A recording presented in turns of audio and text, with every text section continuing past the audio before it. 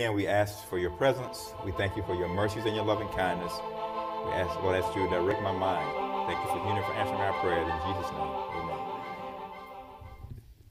3 John 2 says, Beloved, I wish above all things that thou mayest prosper and be in health, even what? As thy soul prospereth.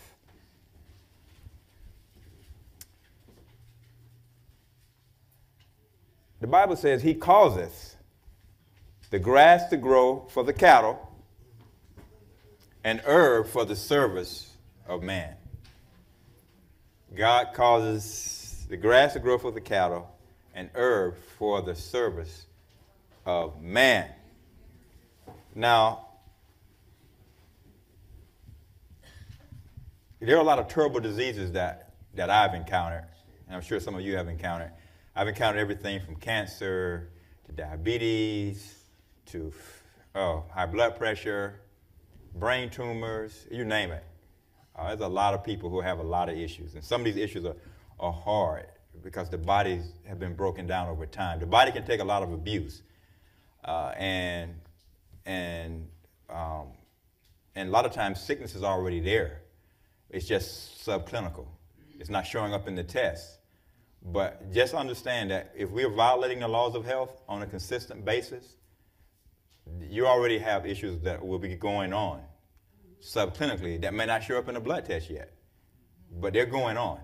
So when you don't just end up out of the blue with diabetes. You don't just end up out of the blue with high blood pressure, hypertension, or cancer. It didn't happen like that. It's normally a process that goes on. But remember, too, 9/10 of all diseases have their origin in the mind. Not that they're in the mind, they have their origin in the mind. Stress, anxiety, all these different things. Ministry of Healing, the Spirit of Prophecy, talks about how these emotions eat away at the life forces. And it manifests. It may manifest as cancer. It may manifest as some other disease. Some of these that we're dealing with are some of the easier ones, because this presentation was more so meant to deal with those types of things as opposed to long-term standing diseases, which that can be dealt with too. How many of you ever had a toothache or abscess? Listen, it's not a disease. Well, you could have, periodontal disease, but a toothache can make a grown man cry. Amen? A toothache can cause real problems. It can cause real problems. Now, I'll start off with kind of progress. Some of you have heard of oil pulling, yes? Here I have oil pulling or swishing coconut or sesame oil. Sometimes some people combine them in the mouth for 10 to 15 minutes, helps relieve tooth pain. It does other things as well, but it helps improve your gum health overall. And normally you need to do it, like say 15 to 20 minutes in the morning, and maybe you don't spit it down your sink, spit it in the toilet, because the oil can cause problems in your plumbing system. But this is one of the things that can help with toothache pain. Another thing is one of my favorite, activated charcoal. And sometimes I would combine it for a toothache. I would combine maybe flaxseed, maybe cyprian bark as well. And normally what would happen if you have a toothache, if it's not an abscess, and even if it with an abscess, we'll deal with that in a second. But when you have that toothache, if you take that activated charcoal, mix a little water with it. If you have flax seeds, blend them up into a powder. And if you can just do those two, but cyprian bark will also help as well. Cyprian bark is also very, very good if you're having any type of gastrointestinal problems. And you mix it, and once you put that on there, typically what will happen, if you have throbbing going on, the throbbing will begin to get less and less and less and less. And typically it will go away. Now, of course, you need to find out what's the underlying cause. Is it a cavity, or what's going on? Why do you have the tooth issue? You may need to go to the dentist and find out what's going on. But most people, when they're having a toothache, they just want the pain gone then. And this is what this is for. Activated charcoal powder used as a poultice against sore tooth brings relief by drawing out infection and by relieving pain. Now, vitamin C, we're going to be talking about that more too. If you have tooth pain caused by infection, vitamin C as a supplement to other remedies or as a standalone remedy can help. That's more helping the underlying cause. But remember, ultimately you want to deal with the underlying cause because the infection and the inflammation is what's causing the pain. Also, thieves oil. Who's ever heard of thieves oil? I had an issue where I had a filling that I had for probably 20 years. It just fell out, which is probably good because it was probably mercury-based. And I think something got down in there, and I woke up one night, in the middle of the night, and my mouth was hurting me pretty good. And it felt very warm, so that told me that infection was setting in. So I had some thieves oil.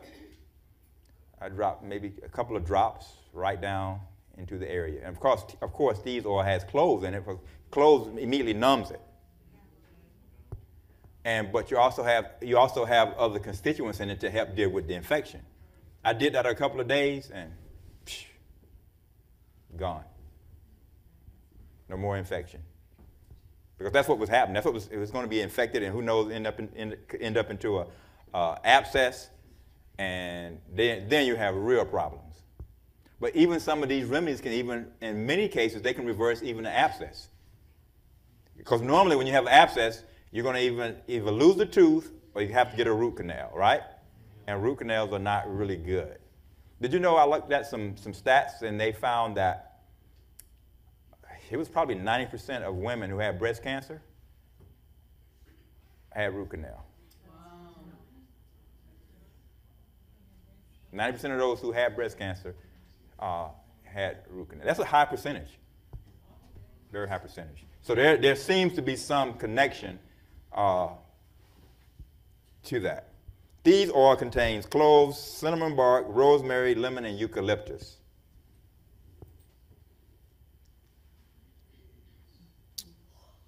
Here's a Beverly Fester from Canada talking about how she was used thieves oil. She says, I have a crown that was infected and throbbing with pain. For several nights, I soaked a small piece of cotton with thieves and tucked it between my tooth and cheek. The next morning, the pain was gone. Within 2 days, the swelling was gone and the infection was almost gone. I continued for a couple more nights. She said nights, should be nights, just to make sure that it had cleared up.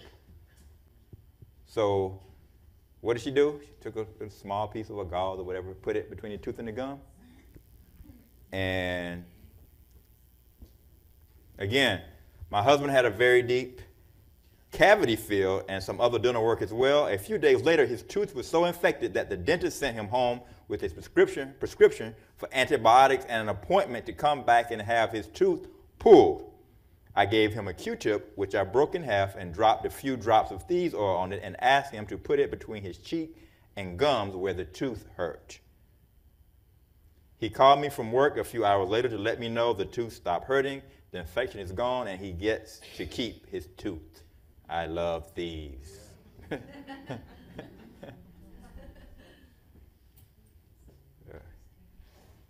So if you might want to get some thieves oil and keep it on hand. Because, and I think about this too, as I was talking about earlier, sometimes when you either a co-worker that you've been trying to witness to or neighbors, if you're going out in the neighborhood or whatnot, I tell you that health message will break down a lot of doors. Because as we were talking in there, people don't feel that you're preaching to them. They feel that you're trying to help them. You're really trying to preach to them ultimately. You want to present Jesus to them, right? But it kind of opens the door. And so we'll go to the next remedy, which is one of the most, for toothache and infection or abscess, is probably considered the #1 remedy. Thieves oil works very, very well, so I would say keep it on hand. It works for other things too, but keep it on hand. You will be glad that you did.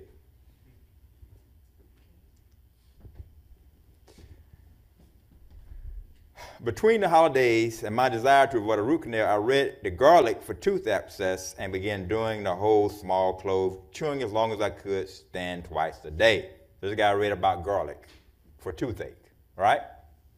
He says, I noticed a difference right away, but especially after the second day. However, my skin was also raw from the contact. I've dropped it down to 1/4 clove, chew for about 20 seconds at night only. So basically, you take 1 clove of garlic, right? And there's different ways to do it. The average person, they chew it, put it on the tooth that they're having a problem with. Now, I can tell you right now, it's going to be hot. It's going to be hot. And you may, you probably be doing a little moving around. But it's nothing compared to if you've ever had an abscess. It's like nothing. It's like nothing that you felt. Anyone ever have an abscess tooth? So you know what I'm saying, right? She says, I have a molar that has had 2 root canals. Yes, 2 in the past 20 years. I sucked on 1/4 bulb of garlic and then ate it 2 nights in a row. The throbbing pain left quickly. Now I eat it about once a week for prevention. And garlic is not expensive, is it? No. Very inexpensive, very inexpensive. It's amazing that some of these remedies that God has given us. And garlic is really a broad spectrum antibiotic. If you could take garlic and giving its broad spectrum antibiotic properties and sell it, and say if you could get a patent on it and sell it, you make a king's ransom. That's how effective it is. So garlic is pretty much the number one in terms of use. It's pretty much the number one used remedy by people when it comes to abscesses and toothaches. A tooth abscess is an infection at the root of a tooth under the gum line. Conventional treatments include antibiotics, pulling the tooth, or a root canal. Natural remedies can often relieve dental pain and even heal the infection. Used faithfully, natural remedies can bring healing to an infection and save the tooth. It is of utmost importance to treat a tooth abscess immediately. Bacteria from an untreated infection can spread through the bloodstream and lead to sepsis, which can be life-threatening. So don't ignore it.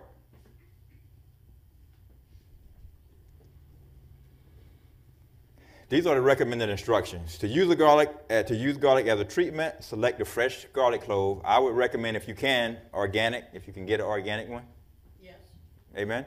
Yes, amen. Peel the garlic and rinse it with warm water. Then place the clove in your mouth and crush it with your teeth. As you begin crushing the garlic, you should experience a natural numbing sensation and burning. Continue chewing the garlic until the pain has subsided. Spit out the clove and rinse your mouth with warm water. Consider sipping on water with a few drops of peppermint or clove essential oil in it to help freshen your breath. You're going to smell like garlic for a while.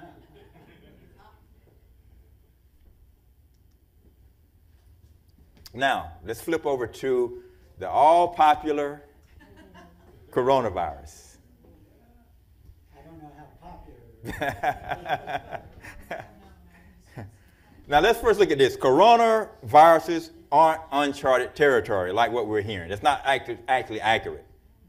This strain may be different, but this is not really new. In fact, human coronaviruses are responsible for 15 to 30% of common colds every year. More severe cases of coronavirus infections were observed during outbreaks of severe acute respiratory syndrome. Remember SARS? Yes. That was a type of coronavirus. And Middle Eastern respiratory syndrome, MERS, 2 coronavirus infections that led to pneumonia in some individuals who were infected. So the idea that it's something new and we've never seen before, and that's not totally accurate. It's a different strain, but it's not something that was just totally new. These outbreaks sparked interest from the complementary medicine community, who began investigating natural solutions for treating SARS and MERS infections. These natural substances demonstrated viral inhibition of SARS coronavirus. So in other words, when they broke out before, the complementary health community said, listen, let's look up let's see if we can find natural things to treat these diseases. And so they started to do a little research and look at some things and how they work. And the studies demonstrate that SARS coronavirus and the 2019 novel coronavirus are both structurally and mechanically similar, and thus can be targeted by the same substances. So it's not that new. It's not that different. They're very similar. That's what they found when they began to look into a best way to deal with them. One paper published in the Chinese Journal of Preventive Medicine states that the 2019 novel coronavirus is actually less pathogenic than the SARS coronavirus, suggesting that the natural substances below may be even more effective in their coronavirus inhibiting properties. So according to this journal, those two were more deadly than this one. You haven't heard that much, huh? And all of the hysteria that's going on. Guess one of the ones that they found to be effective. Anybody ever hear of licorice root? Isn't that something? The active constituent. You know, I'm sure you've heard of glycerin. The active constituent in licorice root has been shown to exhibit potent, what's the word? Potent. Strong, right? That's right. Ability to hinder the coronavirus. Against its ability to do what? Replicate. So here we have a lowly supplement, licorice root, that's been shown with these other ones, these other SARS virus, to inhibit its capacity to replicate. Viruses need to have that capacity. If they can't replicate,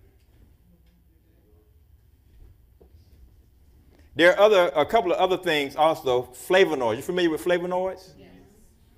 They also found, when they were dealing with these, that flavonoids also have the ability to help against the propagation of these cells. You can see on the screen it says to directly inhibit coronavirus's protease activity, resulting in decreased virus propagation. So I try not to make it, I try to keep it, I don't want to make it too technical. So,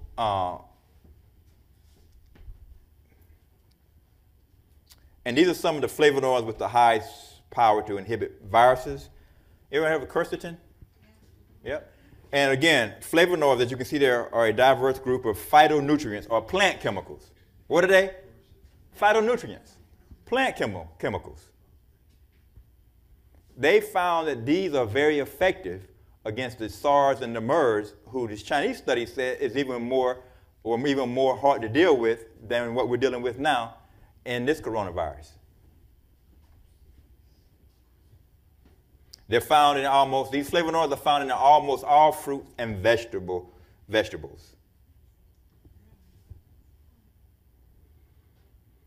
There's another plant that they found in one animal study, chamolan plant. It demonstrated also significant antiviral activity against SARS coronavirus in studies. So that's just 3 that they found before.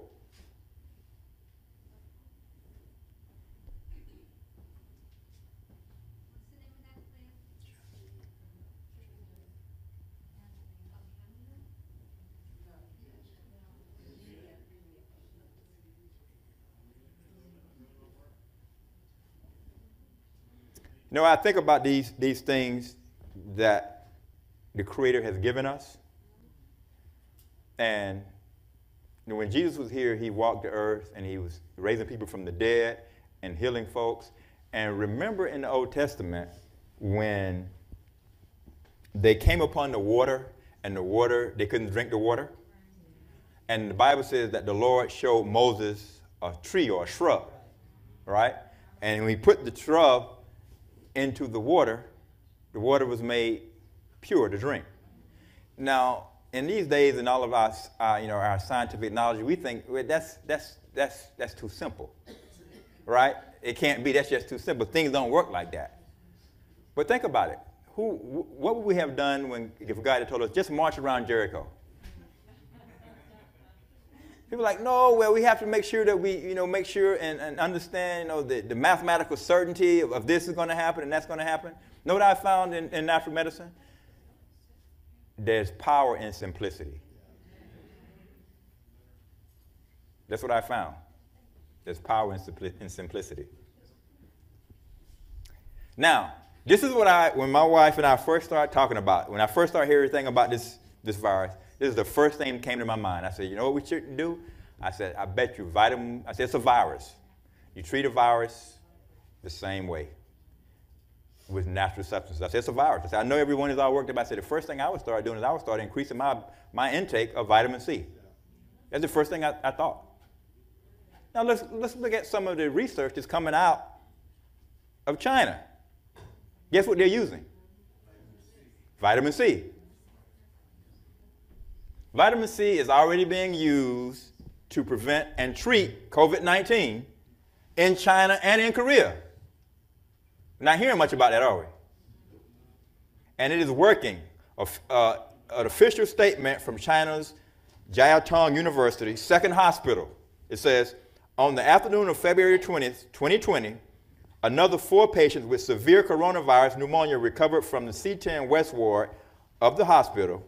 In the past, 8 patients have been discharged from hospital.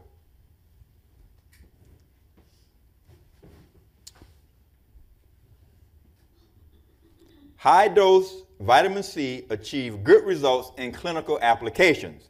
We believe that for patients with severe neonatal pneumonia and for critically ill patients, vitamin C treatment should be initiated as soon as possible after admission. Numerous studies have shown that the dose of vitamin C has a lot to do with the effect of treatment. High-dose vitamin C can not only improve antiviral levels, but more importantly, can prevent and treat acute lung injury and acute respiratory distress. You know what's killing the people? It's pneumonia. And so they're finding with high dosages of vitamin C, very, very, very high dosages, you can reverse the virus. Vitamin C. Now, there also, as we go forward, you're going to see some people using intravenous vitamin C. I can show you something that you can use that's just as effective as intravenous vitamin C as getting into your bloodstream and into your cells.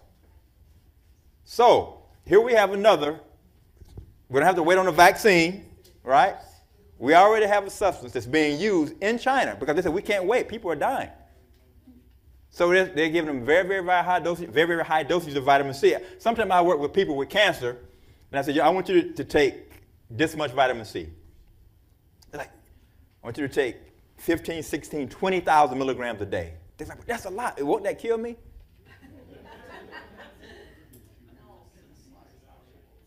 Sometimes you have these people taking up to 200,000 milligrams a day. It's water soluble. That basically means it passes out of the system in 24 hours.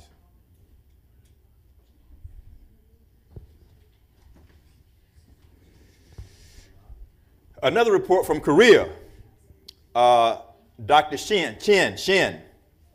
He says, at my hospital in Daegu, South Korea, all inpatients and all staff members have been using vitamin C orally since last week.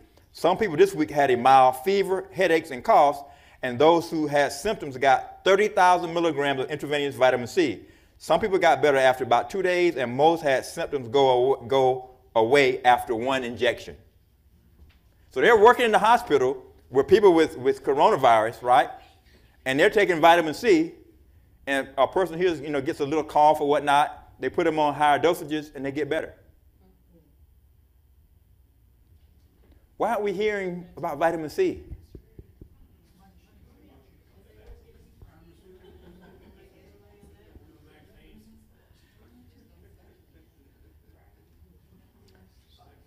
Another doctor, Richard Z. Xing, International Vitamin C China Epidemic Medical Support Team leader, he says, we need to broadcast a message worldwide very quickly. Vitamin C, small or large dose, does no harm to people and is the one of the few, if not the only agent that has a chance to prevent us from getting and can treat COVID-19 infection. We medical doctors and scientists, put patients' lives first. When can we? Have you heard anything on MSNBC or CBS or Fox News or any of these about this, about vitamin C?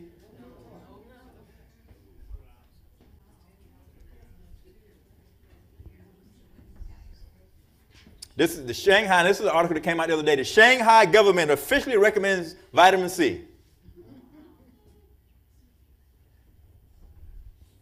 It says, the government of Shanghai, China has announced its official recommendation that COVID-19 should be treated with high amounts of intravenous vitamin C.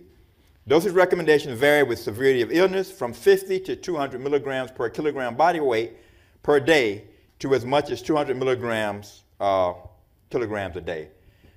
These dosages are approximately 4,000 to 16,000 milligrams for an adult administered by IV. Now, you say, well, I can't get this via IV, so what am I supposed to do? Because oral vitamin C, a lot of it, when you say you go to the store and you take 1,000 milligrams or 5,000 milligrams, a good portion of it is destroyed in the gastrointestinal tract, right? So your option then is to get liposomal vitamin C. Have you ever heard of it? Liposomal or lipo-C? Lipo-C, liposomal. Lipo is short for liposomal vitamin C. And basically what it does is you take it by mouth, and the way it's made, the particles are allowed to go into the bloodstream, into the cells, almost as if you were getting an IV. In fact, some of the studies show it's a little bit more effective than the IV and getting into the system. So basically, what you do, you can buy it. One of the brand that I recommend is from Dr. Lamb. He's an Adventist physician out in California, but he has, and it's not cheap. It's not cheap to get a high quality for a bottle about this size. It's about $50, but it works. Is that capsules or? It's liquid, and the way you take it is you take a water bottle and you put about 4 ounces of water in it.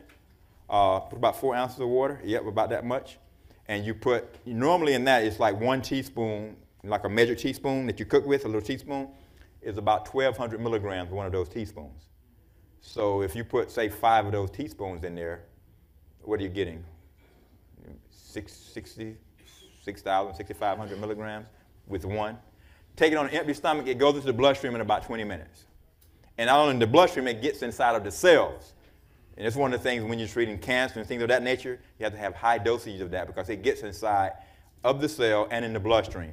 So in instance, so you say, well, I'm not going to get intravenous vitamin C. Get a few bottles of that, and take it. Take it every day. Keep it on hand. It's called Lipo-C, liposomal vitamin C. It goes on to say here,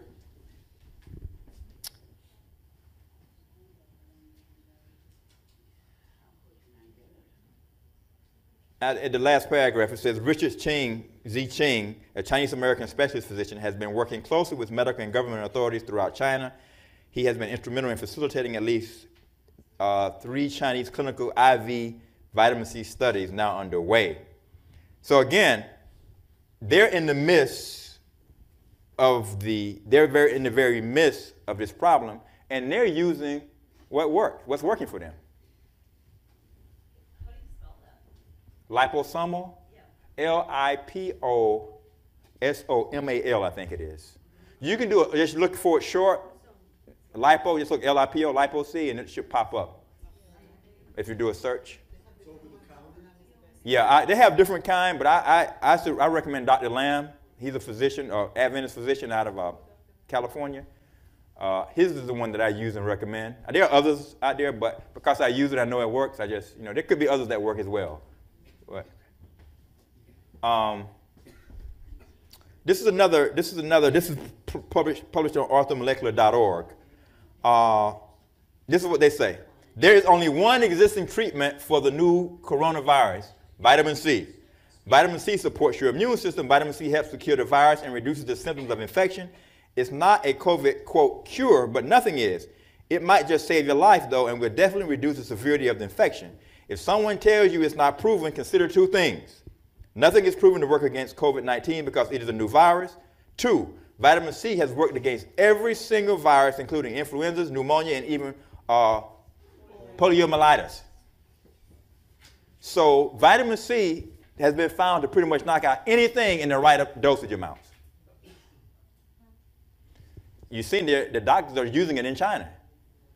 And they're using it in high dosages to help quell this virus. So think about it.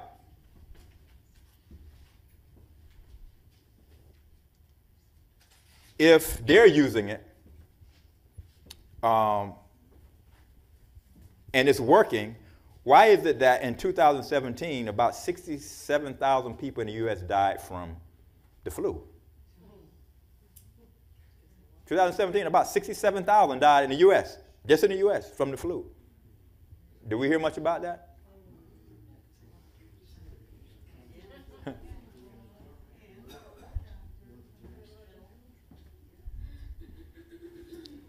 This is another article from Orthomolecular Nutrition. It says, if you do nothing else, start taking vitamin C right away.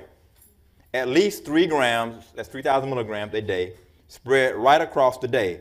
That's 1,000 milligram capsule every 8 hours, or a level teaspoon of powder. And I recommend, if I was taking it, I mean, you can get the capsule or the powder, but I recommend the lipo.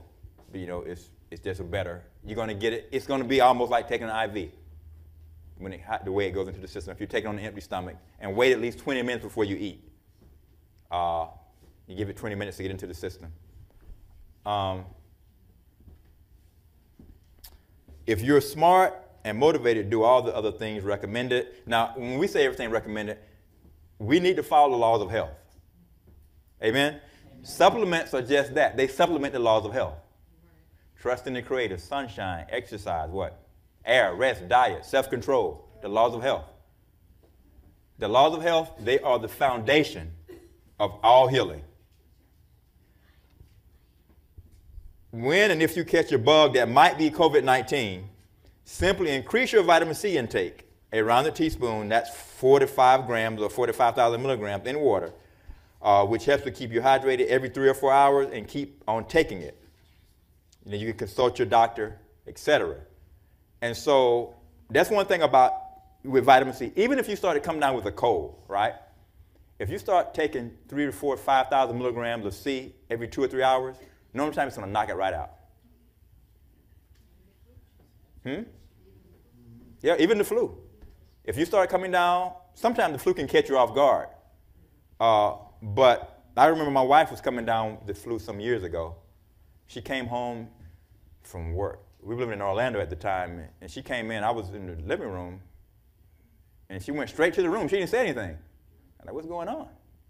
So she was taking her clothes off as she went. She said she was in so much pain that even her clothes were hurting.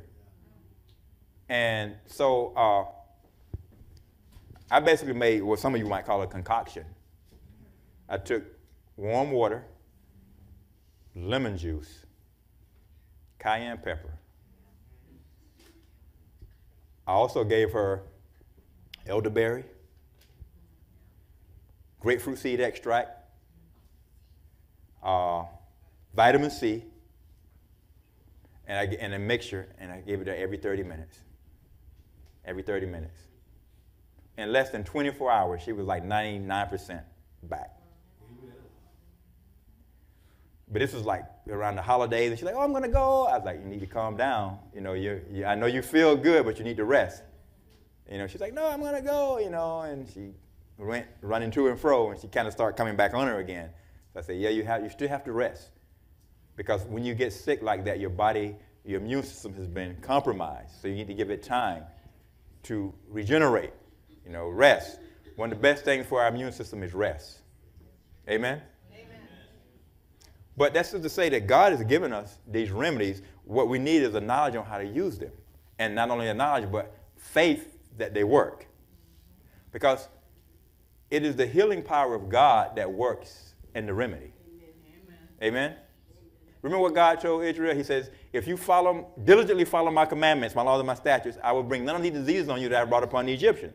For I am the Lord thy God that healeth thee. Amen?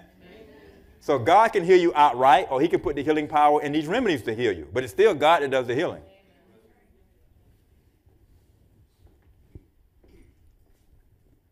Now, let's move on. So, again, coronavirus, don't go into anaphylactic shock.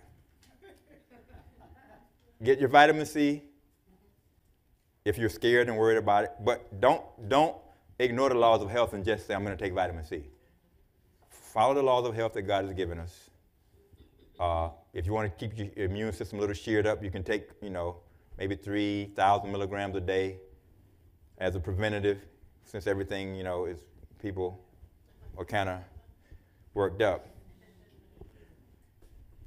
This is one of our friends here in Florida. The brown recluse spider, right? It is not a spider that you want to be bitten by. Now, Dr. Agatha Thrash, many of you know her, right? I heard her before she passed. Dr. Agatha Thrash pointed out that the treatment of choice for a brown recluse spider bite is what? Charcoal. Activated charcoal, right? In fact, there is no other recognized treatment except wide surgical excision. There is no known antidote. Isn't that something? Yeah, the venom of a brown recluse spider will eat. If you don't check it, it will eat all the way to the bone. And yet God has given us something that's so simple, so inexpensive. Activated charcoal. Dr. Agatha Thrash said the only thing there's no known antidote, she said, is a surgical incision. That basically means they have to operate, take out, what they try to do is they try to take out the necrotic or the dead flesh. They operate, clean the wound out, and they may have to try to do surgery to kind of plastic surgery to make it look better. But a lot of times you have a huge, huge scar or dip, a hole where your tissue was, just from the bite of this spider.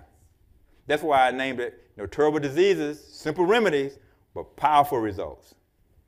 Speaking of charcoal, Dr. Dana Mayat says, it's the only thing to do for a brown recluse spider bite. Conventional medical treatment consists of giving both an antibiotic and prednisone, both of which are basically worthless, and preventing the inevitable tissue damage that will follow. But placing a charcoal poultice over the bite site will pull the toxins out of the system, usually in as little as 1 hour. I have also used it successfully in black widow spider bites, not as serious as the brown recluse spider bite, but very painful. I would also recommend that you drink it as well. Take a heaping teaspoon, glass of water, make the poultice, and also drink it. And I would change that poultice probably every 20 minutes. And normally what would only be left is possibly a small discoloration, area of discoloration. Compare that with going and having to get surgery and get prednisone and all these different things. Something simple and inexpensive that, again, that reminds us of the love of the Creator. Amen? Amen. Charcoal also works, Ellen White talked about it in snake bites. She herself said if she had one remedy that she had to choose, that she could have no other remedies, it would be charcoal. That is, in fact, I think we used to, when I was doing some medical missionary classes, we was teaching the students to keep a natural remedy emergency kit. And there should include activated charcoal. I know I'm not going to remember everything. Cayenne pepper, at least 90,000 heat units, right? You have to have at least 90,000 heat units to stop a heart attack. At least 90,000 heat units to stop a heart attack. At least. And how would you use that? You could use it if the person if they're having a heart attack and they're conscious, you can put it, give them a warm cup of water, teaspoon of cayenne pepper, mix it in and have them drink it and call 911. If they're unconscious, or if you have the tincture, the liquid, the tincture or the extract, if they're passed out, open their mouth and give them 2 full shots of it. That would stop the heart attack and call 911. That might save their life. Yeah. And so I was at church one Sabbath some years ago, and I had that in my pocket, and I had lobelia in my other pocket. And they had called me. There was a brother in the room, in the sick room. He wasn't doing well, so they came to get me, asked me could I help him. So I asked him how you doing. He said he was having problem breathing. He's like, so they were going to call the ambulance. Yes. So I said, let me wait. Let me give you some of this lobelia. So I asked someone to go and get me a spoon. So I gave him, I think it was 2 teaspoons of this lobelia. And I said, we're going to wait about 20 minutes. In about 20 minutes, I asked him, how are you feeling? And he had tears rolling down his eyes because now he could breathe freely from the lobelia, which is a herb, which is specific for the lungs.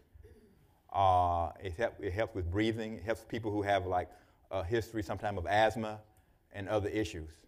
And so a lot of times cancer patients in their late stage, sometimes they'll have problem breathing too. And sometimes that will help. So it just crossed my mind. If you ever have a loved one in the hospital with a very, they're dying, just so you know, if you go to the hospital and you touch their legs, and their legs are ice cold, they're probably not going to live through the night. They're probably going to die.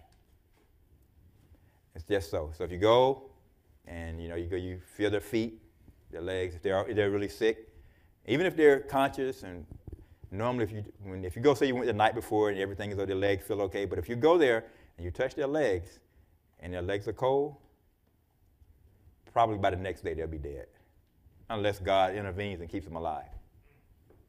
Every case I've ever seen like that, they're dead normally within hours, or it's just that the body is shutting down.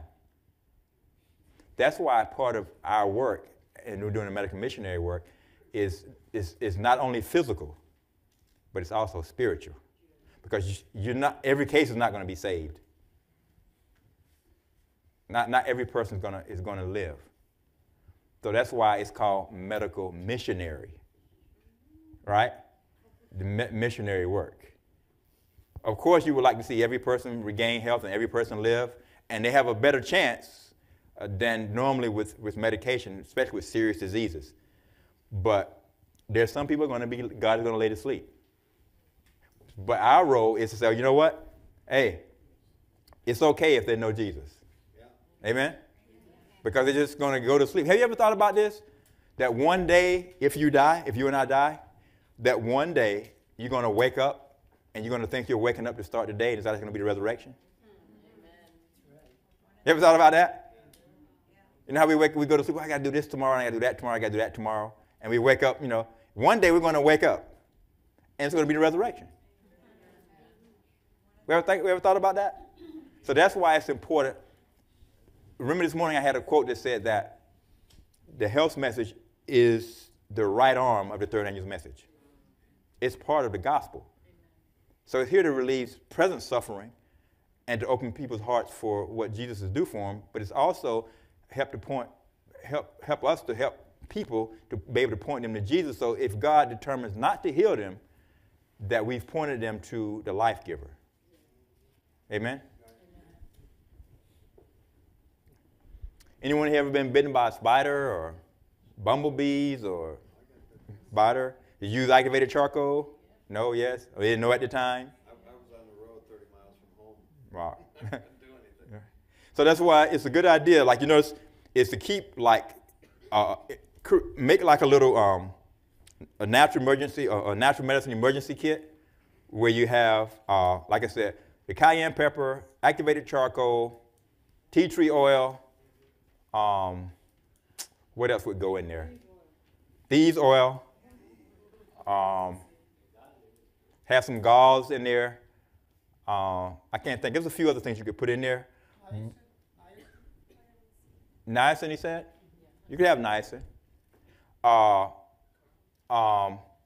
But you want it to be something that you can use quickly and efficiently, and something that gets very quick results in general. What about that lobelia? Lobelia could be in there as well.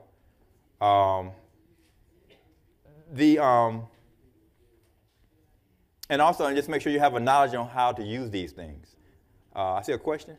Actually, or comment? You were asking about if I've been bitten. I even used it on my dog. I had a Rottweiler at the time that was bitten by a water moccasin twice. Wow. Two different places. I remembered I had just recently, about 2 weeks prior, bought activated chocolate at a health seminar. It was the last jar that they had, and I was debating, should I get it, should I not? And I believe that the Lord impressed me to get it, because 2 weeks later I had to use it, and I said, Lord, in your name, my dog is gonna get healed. I covered her, did a poultice, covered her from head to toe, found where the 2 bites were, one on her muzzle, one on her foot. Called the vet, they said, your dog is not gonna make it. That's a water moccasin that she just bit twice. I said, in your name, Lord. And with that, she was healed the next day. I even forced her to drink it because she didn't want to drink it. So imagine. But that's how powerful, even with our animals. Amen. With the Lord's power and the things that he gives us, those natural remedies. Amen. And imagine what she said. You know, a moccasin is they have a very potent bite. And just goes to show again how these remedies, simple remedies, and a knowledge on how to use them. You notice I always add a knowledge on how to use them, because it doesn't matter how powerful the remedy is if we don't know how to use it and use it effectively. So, I mean, think about that, how a moccasin, bit the dog twice, and God basically used the remedy to heal it. I remember, I think I tell this when I do this presentation, the other presentation, my wife was, when we used to live up in Claremont, and we came home from church one night, and she started doing this. I was like, what's wrong? She said, something's biting me, And she was under fire ants. And so I said, okay, go in and wash off. I'm coming in. I think, so when I got in, she was rubbing the charcoal. She had her foot underneath the water, but she had the charcoal under the water, and she was rubbing on it. So what happened was her legs were burning like fire from the fire ants, but when she rubbed the charcoal, the heat, the burning stopped. But then it was replaced by itching, severe itching. So I took tea tree oil and sprayed the tea tree oil on her legs, and it took away the itching right away. So 2 natural remedies: activated charcoal and tea tree oil. Fire ants, boom. So again, of course, ant bites, bee bites, snake bites. And snake bite, use it and then call 911. But go ahead and use it. And you'll be surprised at what God can do with these remedies. You see here's some of the pictures at various stages of these bites. It's best to catch it early on, because as it goes on and goes on, it's going to get worse and worse and worse. And these bites can do a lot of damage, if not, this is after a few days here. That is dead flesh that they have to go in, and that's a problem. Just from a small spider, this is about this big.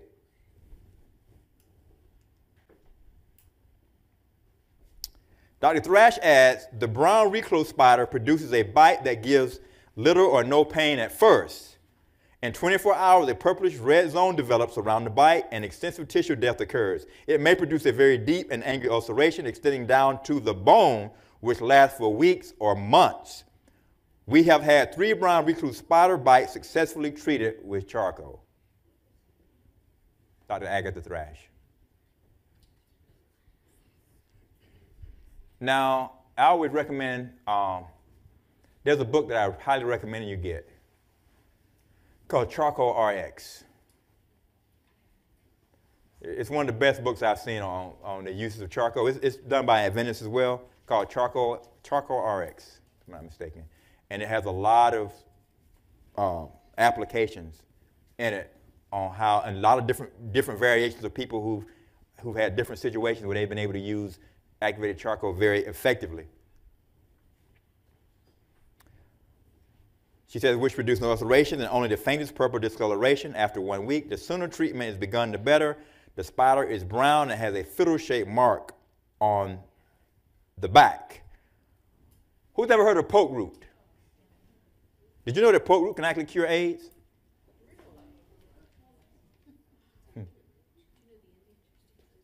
Any ever heard of poke root? Yes? No? In salad, right?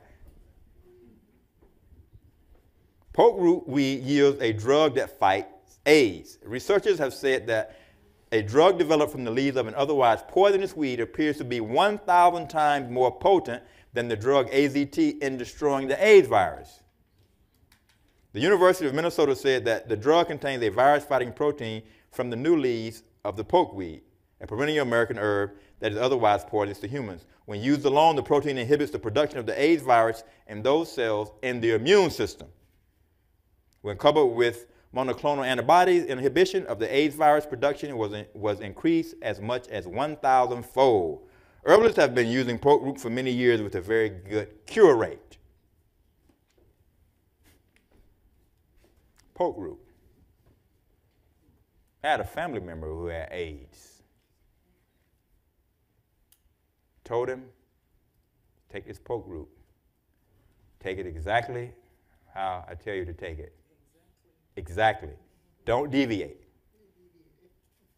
Guess what? He took a little, started feeling better. Said, oh, I want to take more.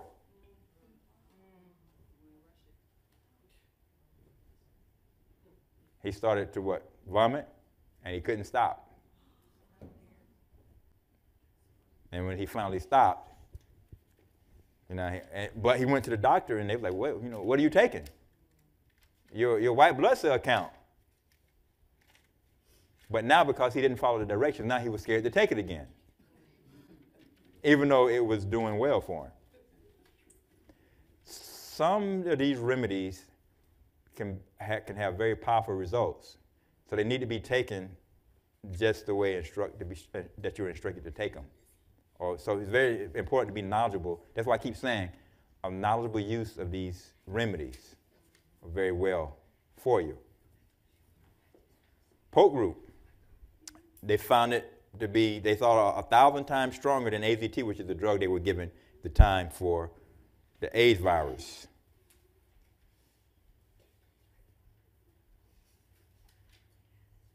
So I have here, as a part of a total herbal program, 1 to 3 tablespoons of poke juice from the leaves of pokeweed, which should be mixed in 8 ounces of water and drank 3 to 4 times a day.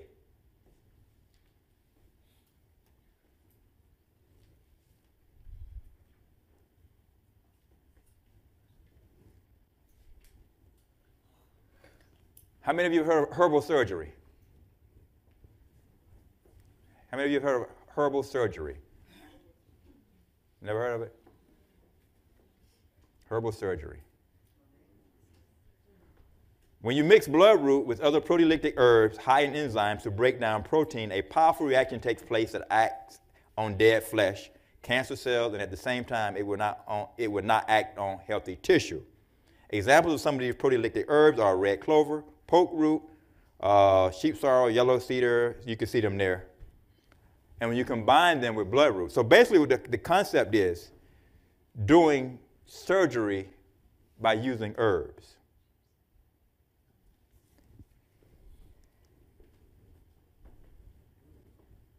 For instance, here's what we call a drawing salve. Red clover, mullein powder, plantain powder, chaparral, turpentine, pine tar, poke root, and bloodroot. And what's going to happen there? As you put it on there, it begins to break down the protein. It's going to leave the flesh that's not diseased, but the flesh that's diseased is going to go after it. And basically, it's going to have the effect as if there was a physician cutting out the tumor, for instance, if it was a tumor. But it can be very painful. So this is a powerful drawing salve that will draw tumors from deep in the body.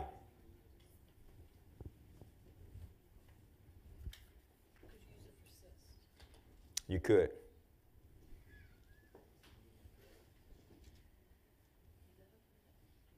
Example 2. You want me to go back? Yeah. One more?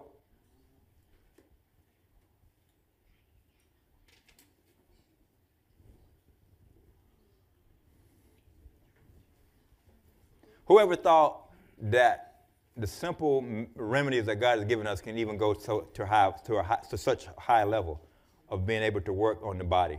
Now remember, this is not to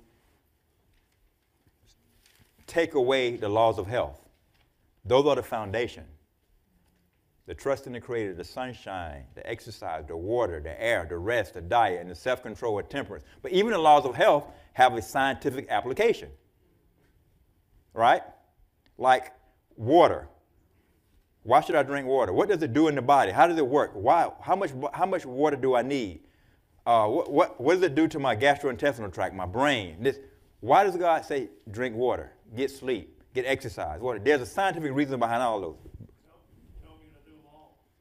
Huh? Yeah, you have to do them all. Yeah, God gave them to us to do all of them. And so, I want to go. Yeah, was that good?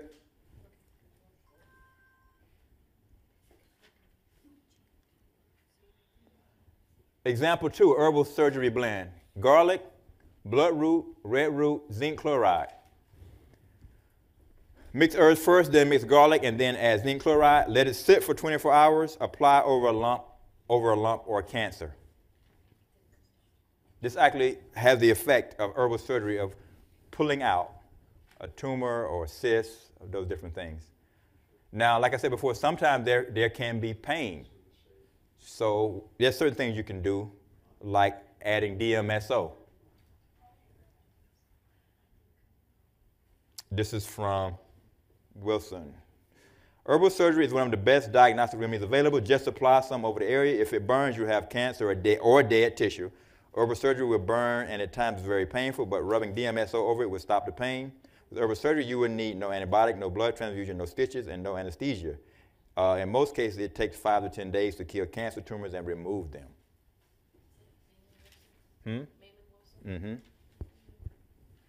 Maimon Wilson. So a lot of times that's when you're working. A lot of times you have these tumors, cancerous tumors, but they work on other type of tumors as well. But you're also working on the end, and at the same time you're removing that, you're also working on the inside. I had a case some years ago of cancer, and the lady was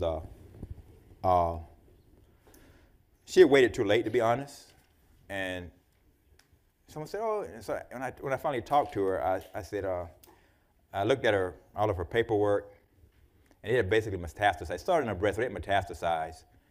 And I was like, okay. I said, she said, well, can you please help me? And I was like, shh. I said, only God can, in that case like that, only God. God can still help, but so we helped as much as we could. But she had basically been sent home to die. And so we went over, and my assistant went into the room to look at the breast. And she went in to look at the breast. I actually have a presentation that I do where I actually put a picture of what it looks like. But the cancer at this point was eating through the breast. And you have liquid coming out. And again, I'm being purposely descriptive so that we can make sure that we don't want to get to that point. We want to make sure that we do what God said so we don't have to get to that point. Amen? And so she had a lot of pain. So, and again, also just to know that we did some things to help her with the pain. But there's a cautionary tale. She started to lose weight as we started on the program. Her skin got really, really, really clear. We made a combination of what we call herbal chemo, which basically you combine herbs, and it has the effect in the body as chemo, but it doesn't kill good cells. And she was doing, she lost a lot of weight. Her skin cleared up. Everything was going good. And then we found out a little later that when we weren't there, she was cheating. She was cheating. And one thing she told me, she said, because in my mind I knew that she was not going to make it unless God intervened. When I looked at the cancer, from looking at her paperwork, it had metastasized to her right shoulder, a couple of her ribs, to her right femur, to the right side of her skull. There's a couple other hot spots. I can't remember now. It was some years ago. But I said, she's probably not going to make it unless God does something. But one thing she asked me, she said she was a CNA, and she said she had seen a lot of people suffer with cancer. She says, one thing, if I have to die, can you just help me that I don't suffer? And at this point, she was not having any pain. And with the cancer that spread to her bone, she should have been having pain ordinarily, but it was because God was blessing the remedies, and she was not having pain. And so, but she started cheating. We found out later. She started eating some things. She had people coming by, family members, bringing her things, and she's eating them that she shouldn't be eating. And I remember one day saying, oh, she started having problems breathing, and so they took her to the hospital. And when I went to the hospital to see her, now she started having pain because they gave her probably morphine, I suspect. And because her body had been cleared of that, now they had to give her a lot. And when I came there to see her, she didn't even recognize me. She didn't even know who I was. So, again, some of these diseases are serious diseases, but I've seen God. I just recently, not really recent, but relatively recently, had a guy with prostate cancer. Prostate cancer. And he wanted me to take the case. I spoke with him. I said, you got to do exactly what I tell you to do. He said, okay. He had his paperwork. He said, the doctor wants me to get prostate surgery or whatever, and radiation. So he said, well, I want you to talk to my doctor. I said, well, I really can't talk to your doctor because I'm not I'm not your, they only want to talk like a family member because he's his doctor. He said, well, I let him talk. I said, no. I said, that's your doctor. That's who you're supposed to deal with, in this case. So he ended up telling the doctor that I was his son. I don't know why you tell him that. So I went ahead and talked with him. I didn't tell him, you shouldn't tell the guy that, but his doctor told me, yeah, I want him to do, I think he needs this. It's a very aggressive type of tumor that he has. So I went back to him. I said, it's up to you. I said, if you want us to deal with it, we'll deal with it. He said, yeah, I want to do it. I said, okay. And he started on the program. He started going through it. And in a couple of weeks, and about maybe 3 weeks, he went back to the doctor, and the doctor told him, he said, I don't know what you're doing, but the tumor is shrinking. He said, well, are you doing something? And this particular guy was Jamaican. He said, yeah, I'm taking Bush, which means, And so he said, I don't know what you're doing. He said, but keep doing what you're doing. And in the middle of the program, he had to stop pretty much and get a hernia surgery. So that kind of threw a monkey wrench. He was able to get back on it. And so maybe another month later, a couple of months later, he told my wife to tell me, hey, I got something to tell your husband. I need you to tell him. So he called me and he said, hey, I went back to the doctor. I got something to show you. He brought me his paperwork. No cancer. God blessed. God's hand, because remember, I'm just a man. I can't heal. God said, it is I that healeth thee, saith the Lord. Amen? Amen. God's ways work if we follow them. And so, some cases, if people follow the remedies as they should, you see powerful results. I've seen some miraculous things. I've seen herbs grow flesh, comfrey. I've seen comfrey literally regrow flesh on the bones. Human and animal. She said, how did I do it?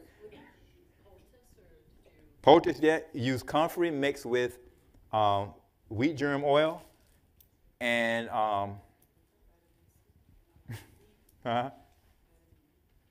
vitamin E or wheat germ oil. The reason you use the wheat germ oil because wheat germ oil is very high in vitamin E. Comfrey, honey, and wheat germ oil. The honey is for any infection. Honey kills infection.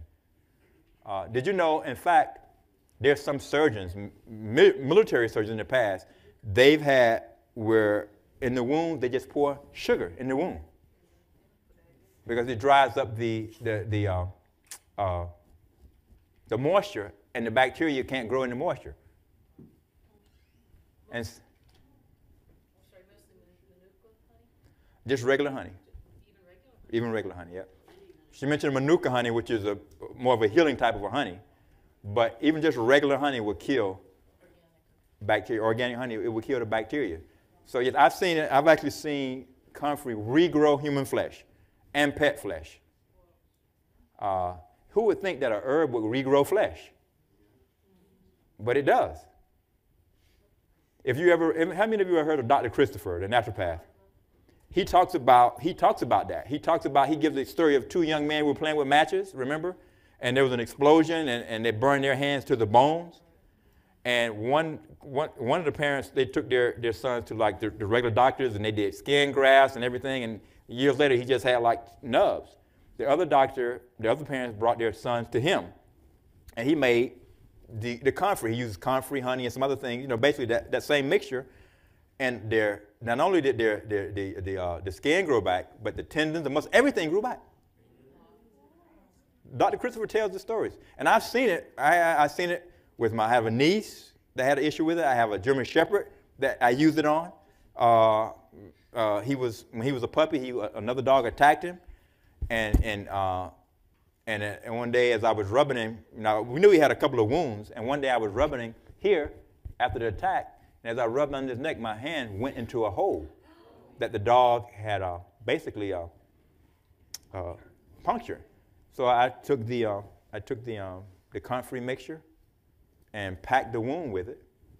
And the next day he ate it out because he's smelling the honey. So I had to pack it again and put one of those things around his head so that he can't eat it. And in less than a week, all of the flesh grew back. Before, remember, I could actually put my finger down into, and with less than a week, it grew back. So again, God's remedies, that's why I said terrible diseases, simple remedies, powerful results. Was it dried comfrey? It was dried comfrey. It's powdered and mixed with honey and wheat germ oil. And yes, and you pack it into the wound. So if it's a deep cut or a wound, you pack it in. And what you'll see many times, the wound will basically pull it in, and instead of pulling off, just pack more. And the flesh will grow back, regrow, and fill in the wound. Well, I have comfrey growing by me. All right. And so again, most people would not think at the amazing remedies that God has given us. But he's given us some amazing remedies. I'm going to close out now if there are any questions.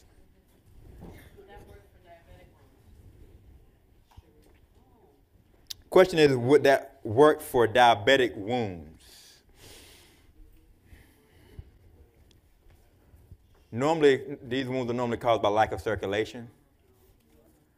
First, I would try it could help with the healing, but I would also try to increase circulation by maybe taking cayenne and ginger capsules.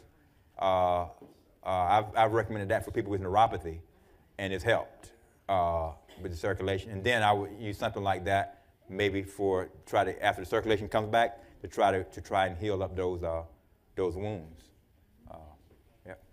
Hang on just a second, if I may. Mm-hmm. I'd like to interrupt just for a second, if I can. Dr. Henry, we really appreciate you being here, and we would like to say thank you. So I have a couple of gentlemen ready to help with that, and I want to thank you for that. I have seen several, if you'll go ahead, gentlemen. I have seen several of you taking pictures of the screen and such. That's good, but you know this is all going to be available on our website. You can look at it anytime. Okay?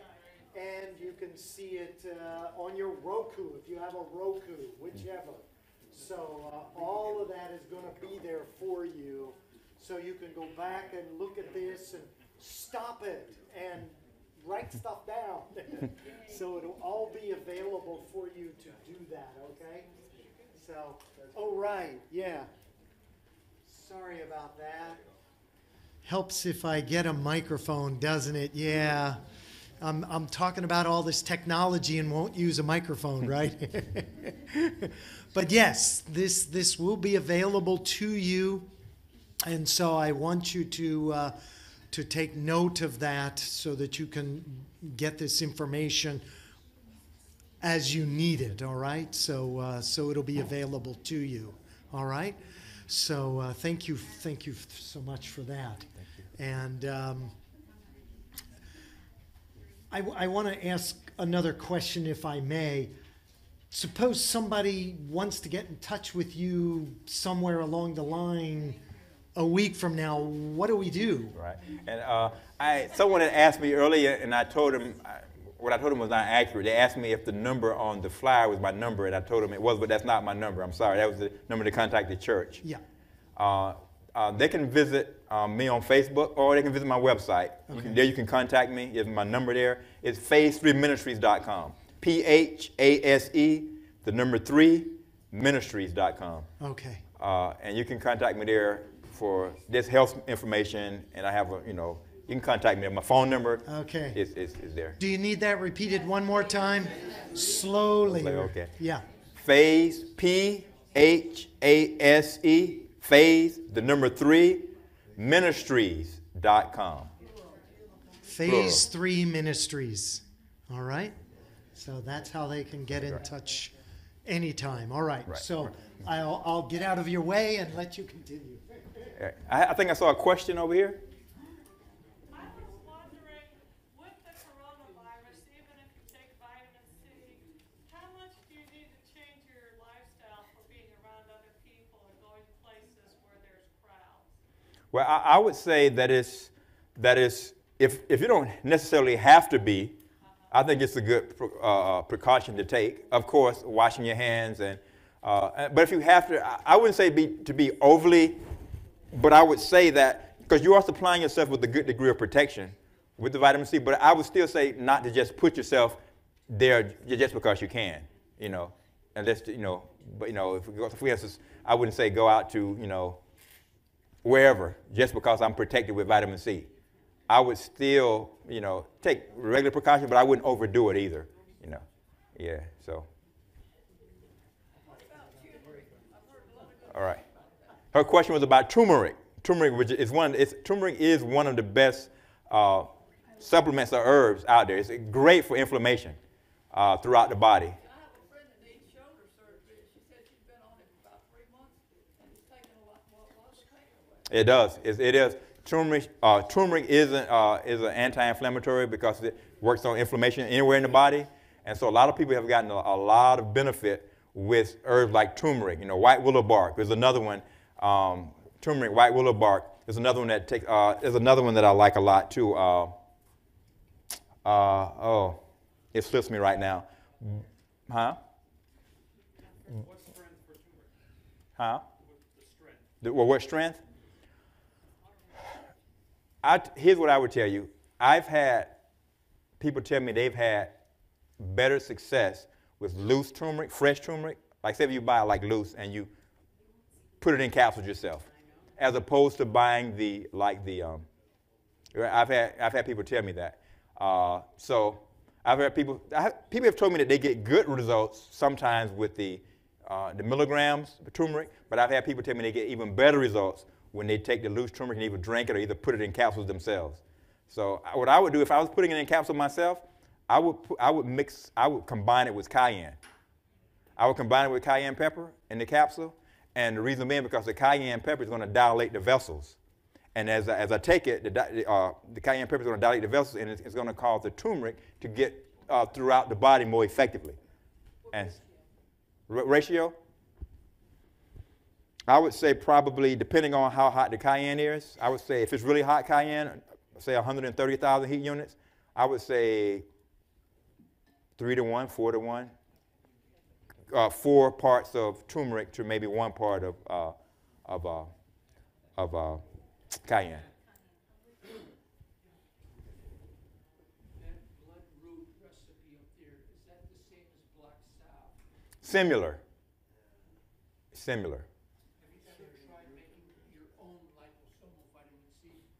I have. You can if you use what are those jury cleaners? I forget what they're called. Ultrasonic? Yeah, the ultrasonic cleaners. And I've actually had pretty good results. The problem is you have to get rid of it in about a week.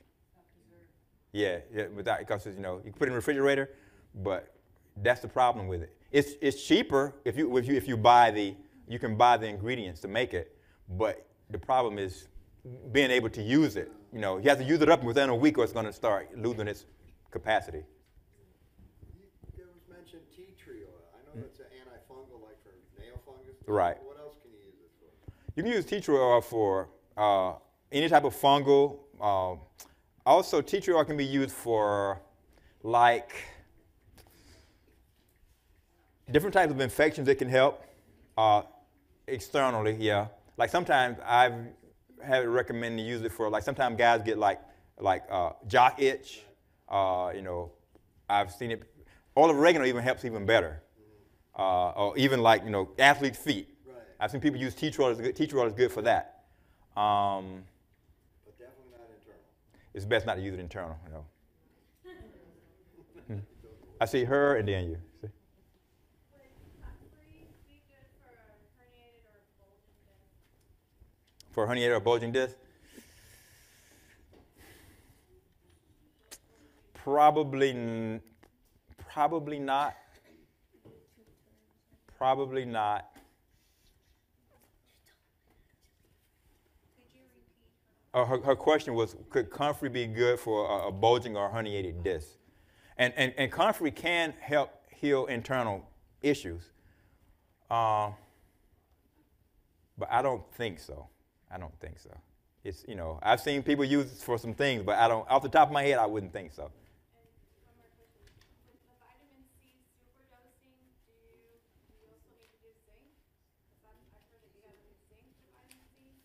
You don't have to. You can, but you don't have to. What type of store would you get the liposomal vitamin C?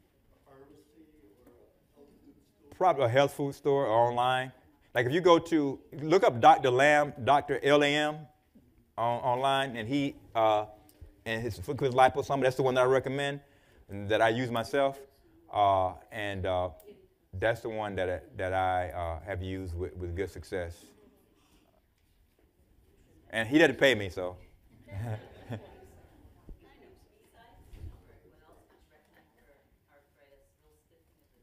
You said besides turmeric? MSM.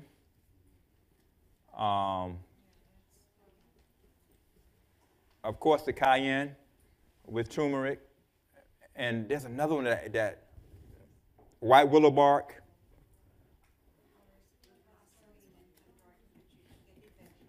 Yeah, if you can get the vegan-based glucosamine, there's one that combines MSM, CMO, and glucosamine, which is very good.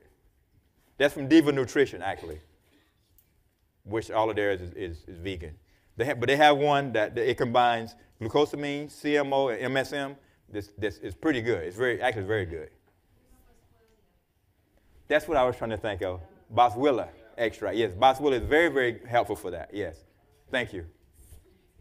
Also, if you get lemon fast for a few days, that'll help the joints a lot.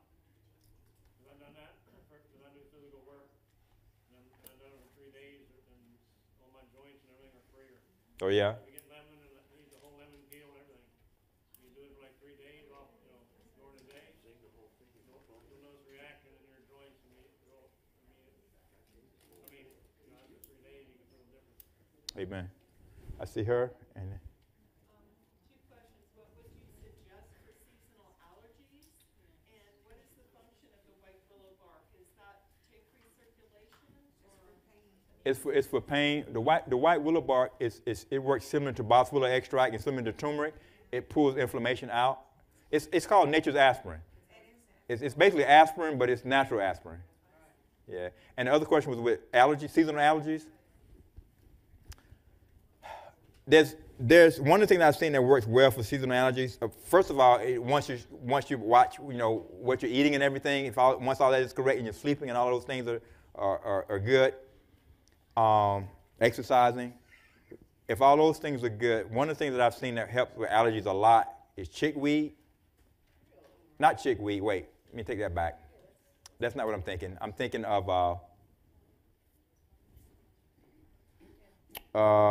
what's it called? Not chickweed. It'll come to me in a second. But another product that I've noticed that a lot of people have good results with is a combination of herbs. It's called rootology. Rootology. A lot of people with allergies swear by it. It's a combination of herbs. It's called rootology. You can look it up. But I'm trying to think of the one. It probably has.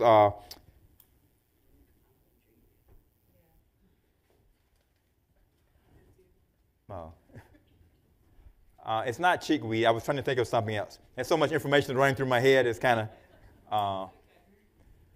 But if you look at that rootology and just read up on it, read some of the reviews, a lot of people who have seasonal allergies, it's just a combination of different herbs that they take, and they found a lot of good benefit from it. What about the quercetin and the stinging nettle? Doesn't that help the allergy? That's what I was trying to think of. She helped me again. You know she came to my school, right? That's why she said. So the stinging nettle is what I was trying to think of. The stinging nettle is very good. I recommend it for people with seasonal allergies, and they have a very good outcome. Yes. Stinging nettle, what? Stinging nettle is a herb. I know. Yeah. For allergies. Yes, for allergies, seasonal allergies. Yes. I think her and then. We were talking about thieves in the beginning, Mm-hmm. and I used to buy from Young Living. It's kind of expensive, but they have products that are not just, oil, but they have like a spray. Right. And you can clean with it. It's just wonderful, and it smells really good. So it's good for a lot of things, but thieves. And the story they tell is how it actually got the name because the thieves went in Right. to the tombs and stole it, and it got named Thieves. But it was so fantastic.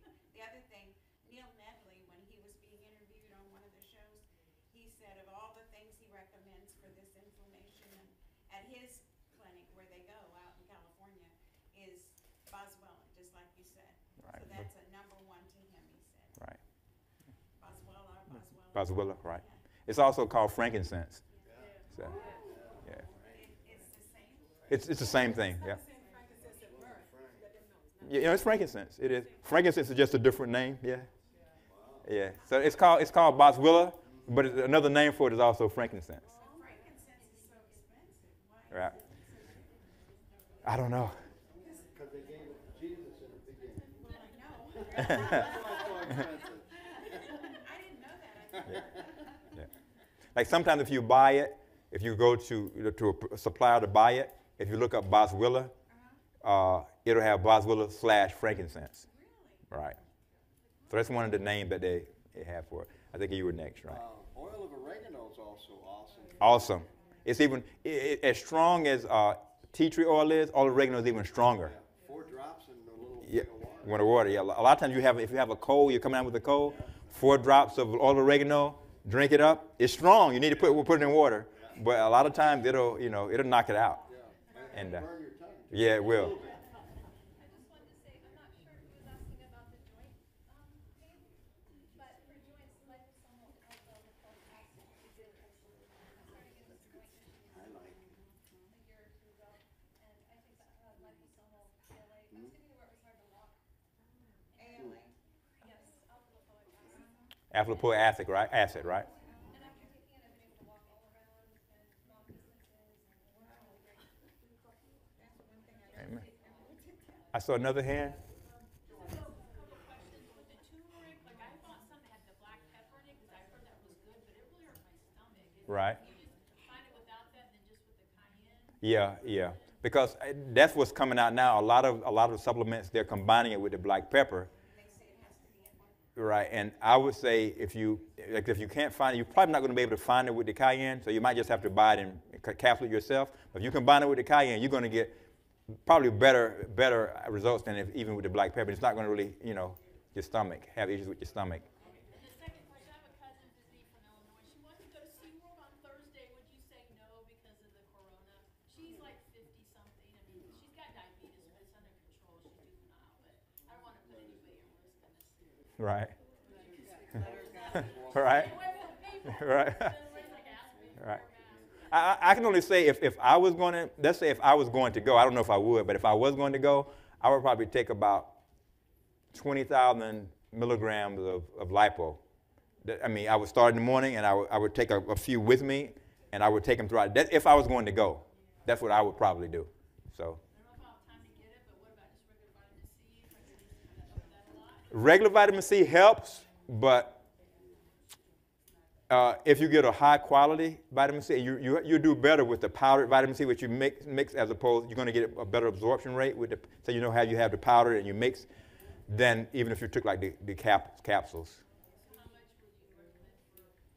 Even with the regular, I would represent probably similar amounts because you're going to get less of it. Like with the lipo, you're going to get about, of 1,000 milligrams, the lipo, you're going to get about 98.5% of it, 99% of it. Same thing with like intravenous, you're going to get about 95, 96% of it. But with the regular vitamin C, 1,000 milligrams, you're probably going to get about 700 maybe. Maybe. So do like 5,000 milligrams? 5 to 10. 10,000 for the powder? Mm-hmm. I would probably do that a couple of times. In one day? Mm-hmm. Try to get up around 20,000 milligrams. Oh yeah, that's the thing. That's a good point. If you take, they talk about taking it to bowel tolerance, but normally what happens with vitamin C, if you take too much, your body will will let you know, because you'll get diarrhea, and that's when it's saying, okay, that's enough. Don't take any more. So maybe not get that 20. Yeah. So they call it taking it to bowel tolerance is what they call it. What's the best recommendation for high blood pressure or high cholesterol? She says, what's the best recommendation for high blood pressure and high cholesterol, right? The very best recommendations for that is a plant-based diet, exercise, and drinking a lot of water. Let me give you an example. They've been able to find in studies that you get the equivalent, if you drink 15 glasses of water a day, is equivalent to taking blood pressure medication. 15 glasses, what, 8-ounce glasses? Mm-hmm. So you get the same result in the body if you were taking blood pressure medication. Also, here's some of the things that will cause blood pressure to go up. Not drinking enough water. If you don't drink enough water, remember the blood is about 80% water. Right, so when you don't drink enough water, you have less water in the system. The blood thickens as it goes through the arteries, so the pressure goes up and it puts pressures on your arteries. Not getting enough sleep can cause blood pressure to rise. Stress can cause blood pressure to rise. Eating badly. That's why I always recommend the plant-based diet, because what happens if you get diabetes or high blood pressure and high cholesterol, once you get one, the other two are coming really, really soon, because the same mechanism in the body that causes one causes the others. So what happens normally when people get hypertension, if they don't change things up, sooner they're going to have also high cholesterol. And then they're going to have diabetes or vice versa. It just depends. Whatever they get, they're going to get the other two soon. And so the best thing I've seen for that is drinking a lot of water, flipping over to a plant-based diet, exercising in the fresh air and the sunshine, the laws of health. And those are the best. I mean, there's stuff you can add like cayenne and garlic and those things, but those are the best things that I've seen that work. But what if you were told it wasn't diet related, it was hereditary related? Now, notice that says if it wasn't diet related, but it was hereditary related. Here's the issue with that, is that let's say you have a genetic propensity to something, right? Right. It doesn't mean that you have to have it. Your lifestyle basically turns the switch on. So when you change around, you can turn the switch off again. And so that's what basically it boils down to. What have you heard of L-arginine? L-arginine, the amino acid? For a specific reason? It's huh? No, you're thinking of L-Larsen. Well, L-arginine, it's pretty much all of your amino acids pretty much are great. I mean, if you like, they all do different things in the body, but L-arginine is one of the more popular ones you hear about. But depends on what you're trying to take it for, or you know. Heart related. Well, first I would see if I have a deficiency of it at all. All right. That's one thing I wanted to mention that earlier that she just mentioned. I just wanted to mention this is that for just overall heart health and your gum and periodontal health, CoQ10. CoQ10, right, for the heart and for the gums, periodontal health. Diva Nutrition. Diva Nutrition, they have sublingual. I'm going to tell you my first experience with CoQ10 was some years ago. I got some sublingual CoQ10. I was doing some reading, and I said, oh, it's good for, periodontal health and the heart. And so I said, I'm going to start taking it. And I started taking it, and within like a week, all of my wisdom teeth started coming through. They just started coming through. And I'm like, what's going on? And I still take it. But it's very good for your heart. It's very good for periodontal health. And remember, there's a very close connection between your periodontal health and your heart health, especially for women. Especially for women. Who would have thought that your periodontal health would have anything to do with your heart? But remember, it's the concept that we have in natural medicine that you're all connected. It's not that you have a headache and it's just a headache, nothing else. Your headache could be being caused because you're constipated. Did you know that? You could be constipated and have a headache because you're constipated. You can have a headache because you're dehydrated. So the body is interconnected. I saw another hand. Do you have any educated guesses about why the connection between breast cancer and Root canals? Well, some of the research they hypothesized that because that tooth is left in the body and is dead, that bacteria accumulates. And because that dead tooth is in there, that bacteria can get into the system. And that's one of the hypotheses that I've read when I was doing a little research on it, from some dentists, even from some of the holistic dentists, and some from the other researchers. That's what they hypothesized, because they're trying to figure out why so many women, and actually they said that it's normally on the same side that they had that they found a lump. It's normally on the same side that they had the root canal. So that's kind of troubling. It's kind of troubling.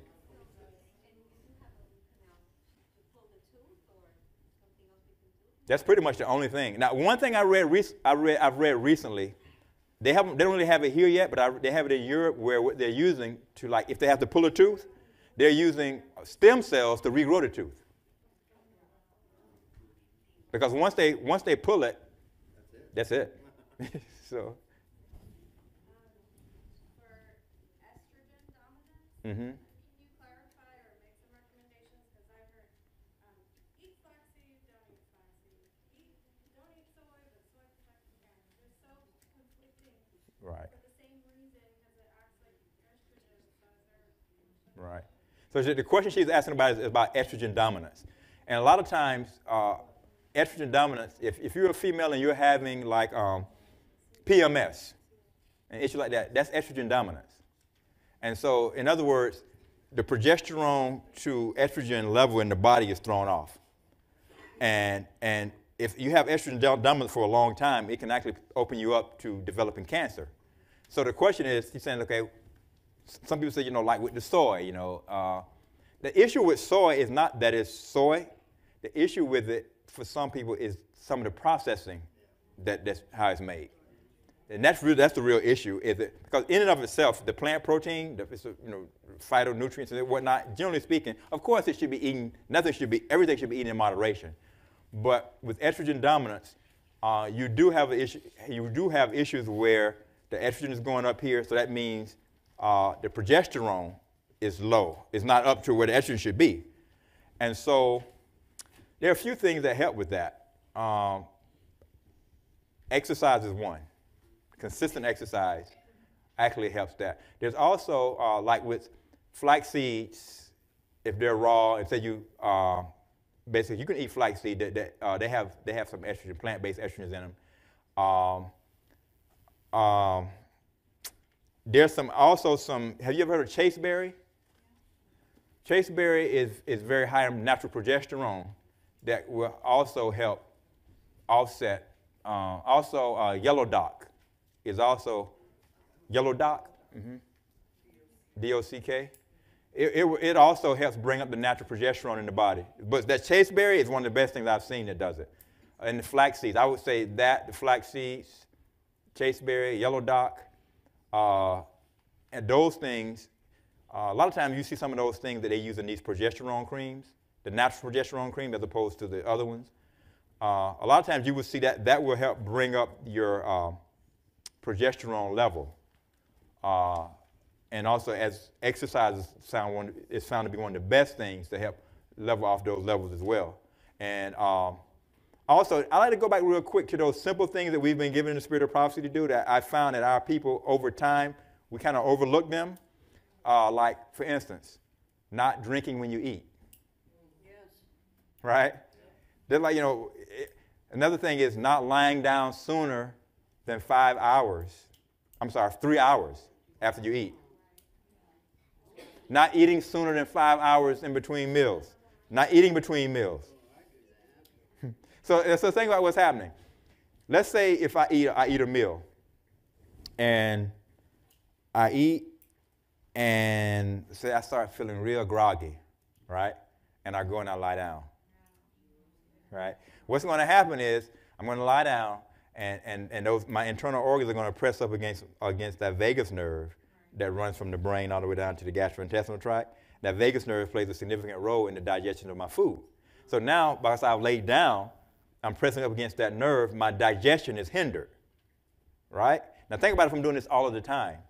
And before you know it, I'm having problems assimilating my food, and I'm having gastrointestinal problems. And other things are going on. Or I have some type of nutritional deficiencies. Another thing is eating sooner than 5 hours between meals. All these things are in the spirit of prophecy. What happens? I'm not giving my body time enough to break down the food. So I'm eating again, so now my gastrointestinal tract is worn out. My pancreas gets worn out. A lot of people have diabetes because they don't give their pancreas, they wear out their pancreas by eating all the time. Most of the time, most nutritionists tell us now that you should eat 12 to 15 small meals throughout the day. That is going to wear out your pancreas. Because the pancreas needs time to rest. It needs a rest. It needs a break. And so now we have to the very first thing you should do is to go back to the laws of health. Trust me, we've heard the laws of health so long, but we really kind of like, well, we've heard the laws of health. They work. We do them consistently. Because if you think about it, if your pancreas is being worn out, what's the purpose for the pancreas? One of the purposes is it produces what? Insulin, right? Take care of your sugar. Yes, right. And so you want that sugar rolling around in your bloodstream. Because if it's rolling around in your bloodstream, it's doing damage. Before you know it, you can't see. What's happening there? You know what that's called? You know what that's called when you start going blind from diabetes?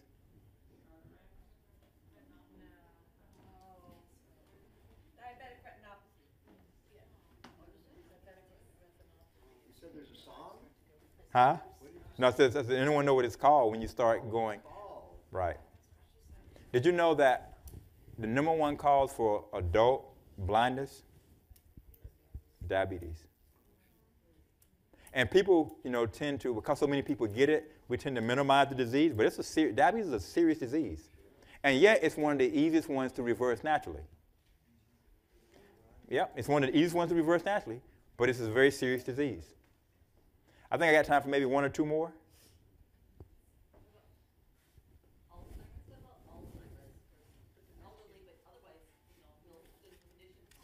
Right? Alzheimer's.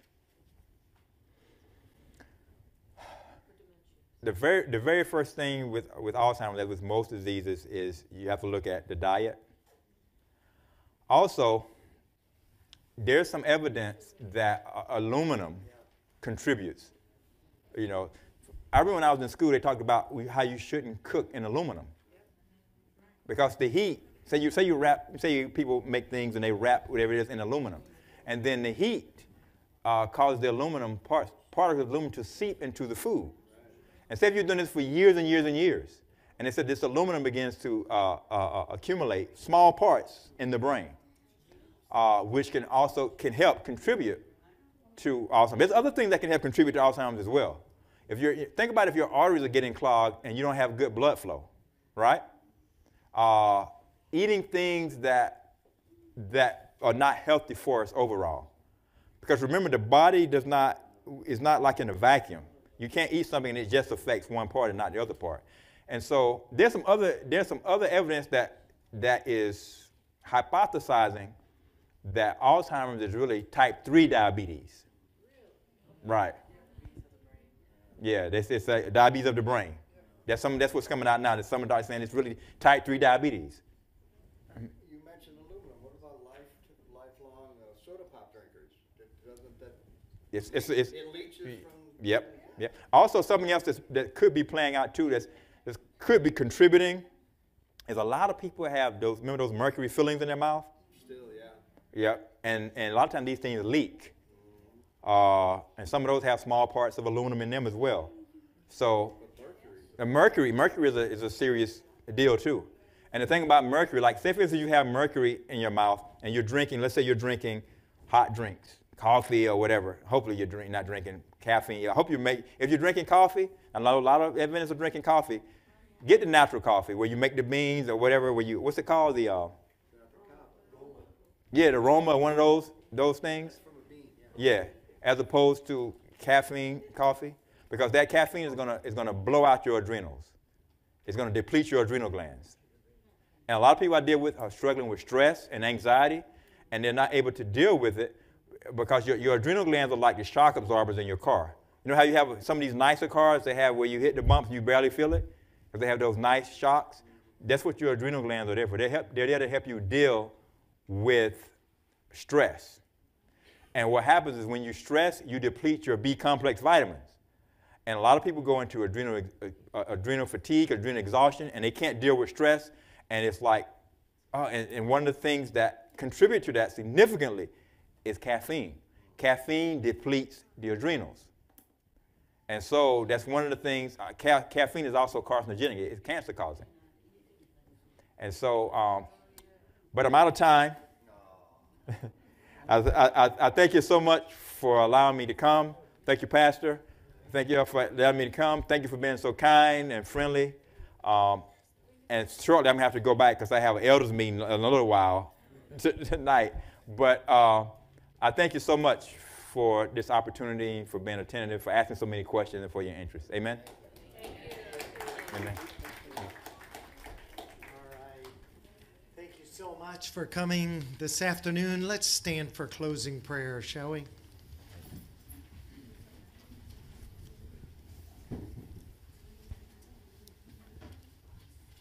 Are you with me, gentlemen?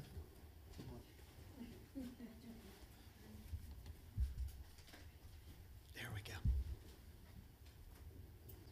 Let's pray.